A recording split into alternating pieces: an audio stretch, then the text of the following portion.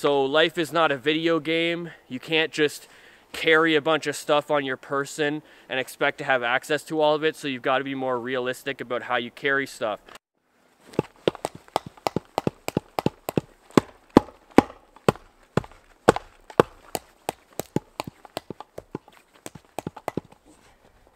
Okay, so I want to talk really quickly about two different ways to carry the buckler.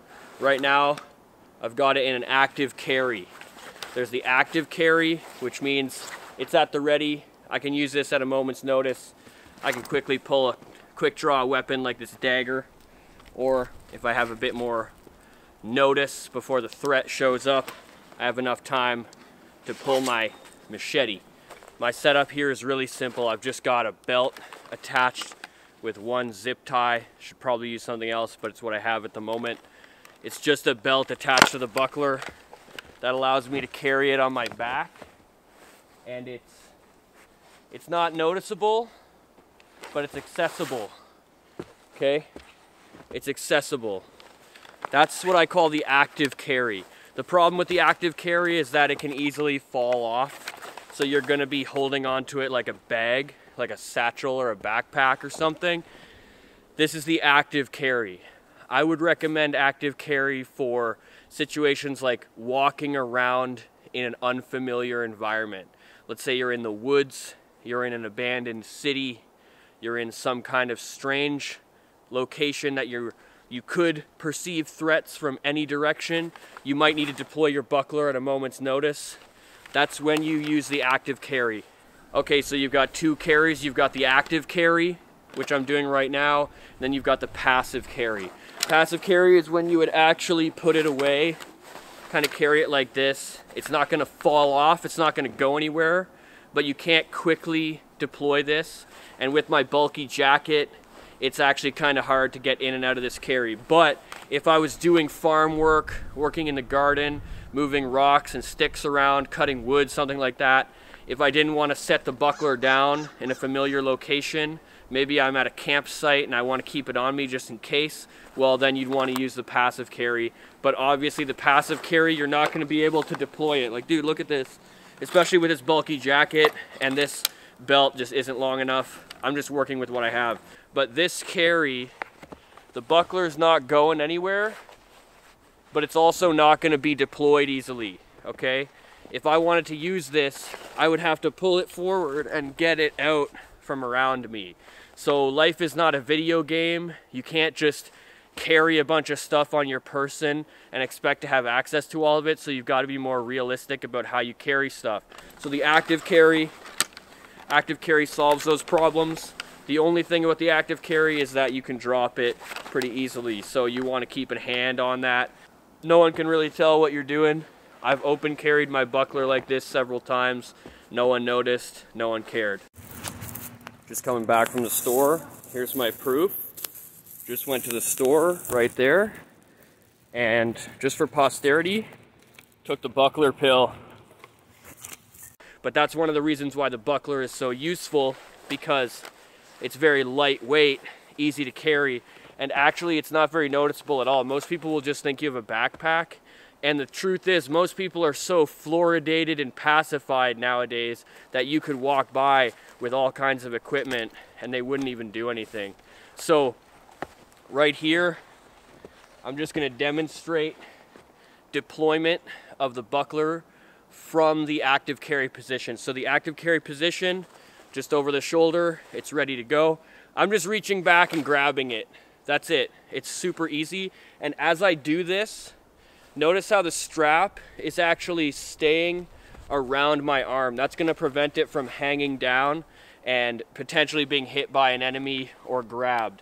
So I like keeping the strap kind of wrapped around, and then you can easily just get back into the carry position and be on your way. So that's the deployment right there. It's almost like pulling out a pistol or something.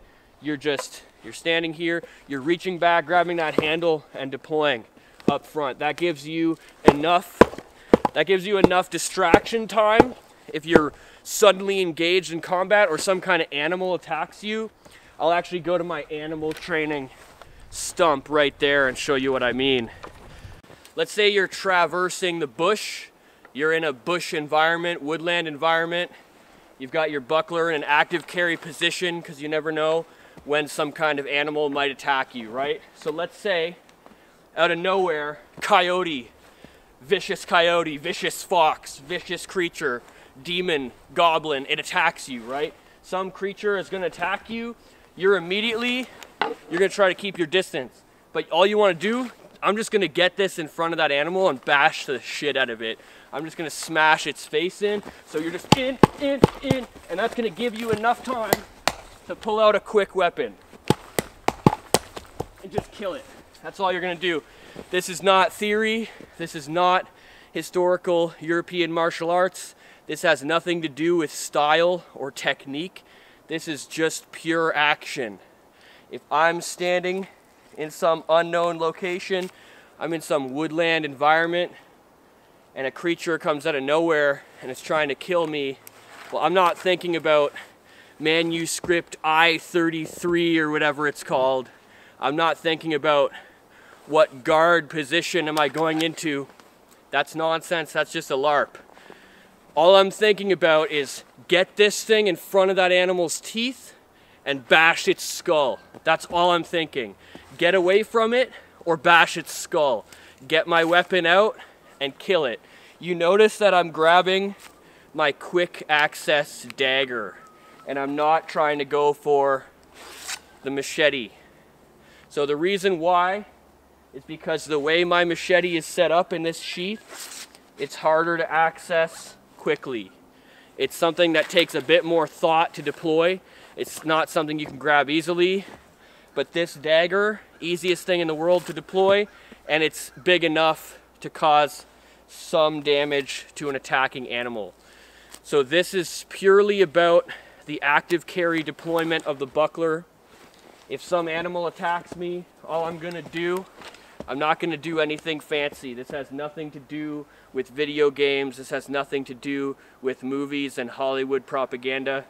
This is purely a survival situation. I've got my buckler. I'm just alert. I'm not ready for any type of combat. Something shows up, I'm here. I'm here. I'm ready. I'm ready. I'm ready. I'm smashing it. I'm smashing it. I'm smashing it. That's it. That's it. It's not HEMA. It's a frantic kill. That's the whole maneuver. That's all I'm going for. There's no flashiness. There's no showing off. The animal doesn't care what techniques you know. All it cares about is does it have a face or not. And if my buckler has anything to say about it, it's not going to have a face for much longer.